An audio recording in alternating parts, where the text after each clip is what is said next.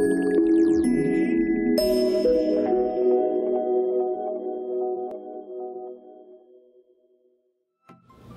this is Gord from Canada Archery Online at CanadaArcheryOnline.com, and today we are bringing you one of our new bows that we received from the ATA show. It's the Summit Red Hawk. Now, Summit as the brand is actually the same as Samick, and what it is basically their higher line of bows.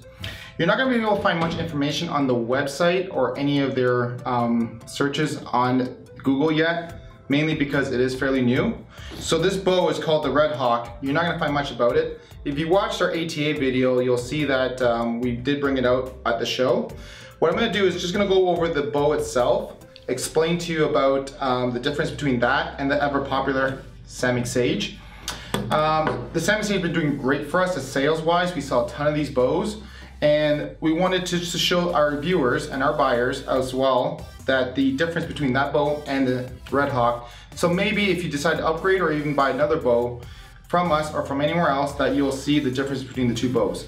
First off, the Red Hawk, as you can tell, it is the same, pretty much same geometry as the Samick Sage. It has the same limb pockets. It does come with the Allen key bolts, so it's not a finger knob, they're Allen keys actually. The limbs are black. They come varying poundage between 20 to 55 pounds. It might change until we get the final specs, we don't know. The grip itself is exactly the same. The shelf is rounded off.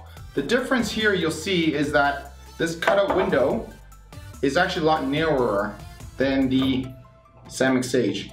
The reason why is because it's meant for feathered arrows or barebow shooters. It has no plunger hole and it has no sight mount, so keep that in mind. This is for the purists, the guys that like to shoot barebow with feathered arrows.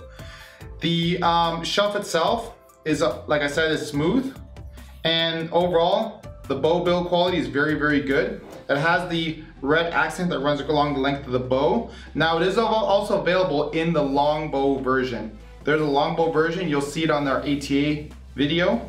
So this is just the takedown version that they've given to us. The wood finish is impeccable, just like all the other bows that they make. Other than that, we're gonna do a quick video on how it shoots, and that's it. This is Gordon True from CanadaArcheryOnline.com.